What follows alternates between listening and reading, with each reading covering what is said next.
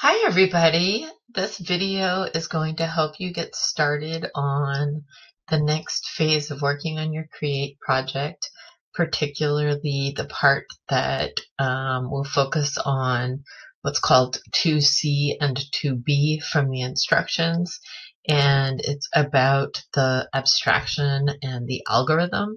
And in this video, we are mostly going to talk about the algorithm with the two smaller algorithms in it.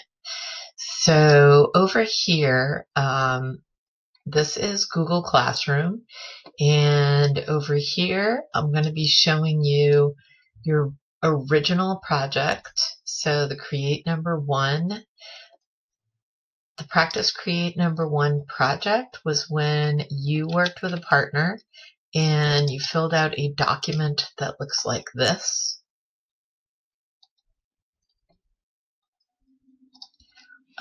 And like I said, today we're going to be talking about 2C and 2D. That was the one for 2A and 2B, which you'll do after.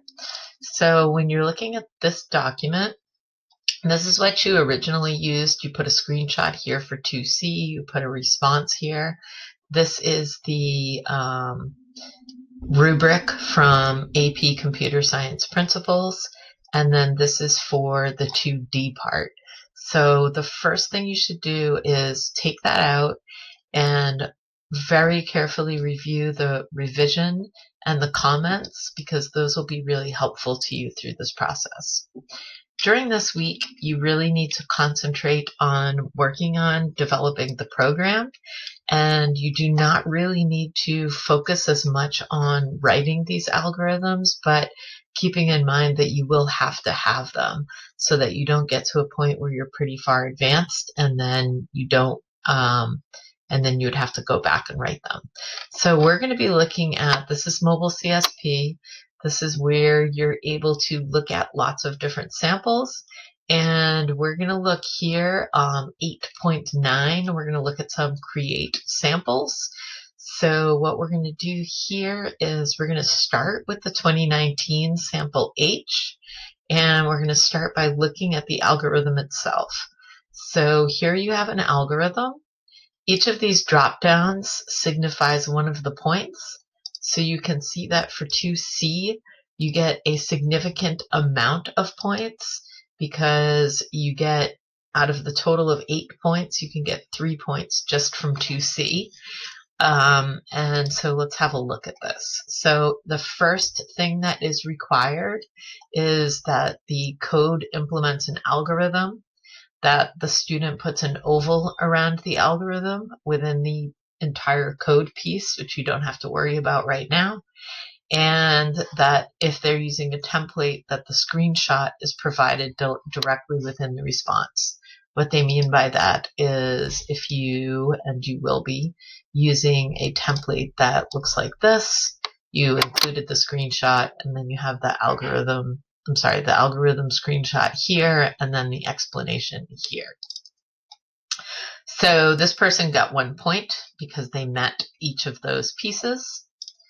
Here in the second section, it has to implement an algorithm that uses math or logic. It has to explain how the algorithm functions, and it has to describe what the selected algorithm does in relation to the overall program. So here's the student's response, which you can read in your own time, but what you want to make sure is that you have done each of those things for your algorithm. Then the third point, you can see that this particular student didn't get the third point. In the third point, again, there are 3 things you have to do. One is demonstrate that the code implements an algorithm that has at least 2 or more algorithms, which we've been calling sub-algorithms.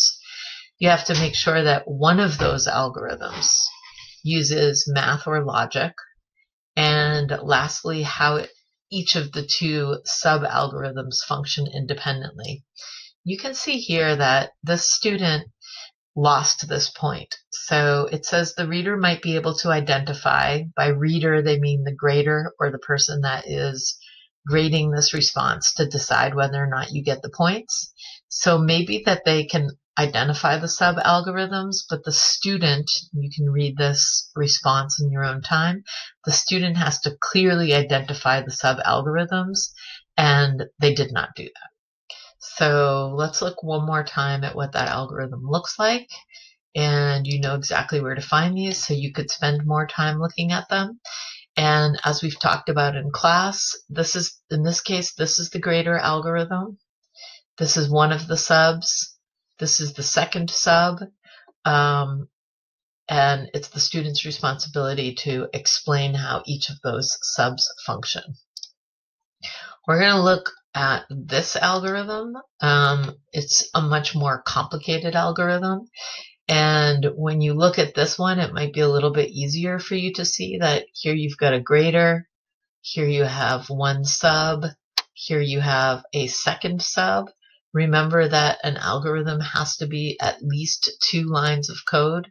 So when you're asking yourself whether or not something is an algorithm, you may want to ask yourself that question, whether or not it has at least 2 lines.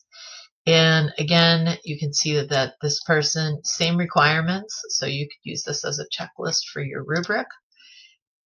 You can see that this student got those 2 points.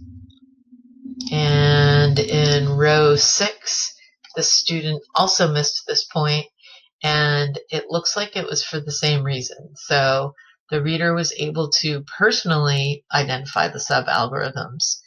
And here in this additional explanation, you can see that it says covering the requirements is necessary to get this point. 2 out of 3 doesn't get it.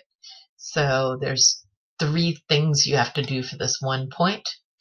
The 2 integrated algorithms from the overall algorithm are both if-else statements. So that covers the first 2 requirements, but the sentence starter, one of the independent algorithms, is an attention getter for the reader, and this example follows it up with an algorithm that is not part of the selected one.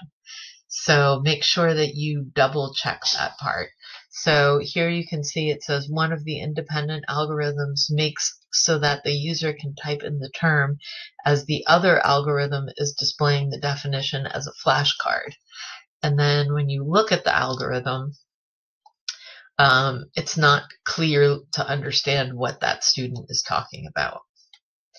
So during this week, as I said before, you don't necessarily have to have these algorithms written. You just have to remember that you're working toward that, and that both, if you are working with more than one person, each person in the group is responsible for having their own algorithm that has sub-algorithms.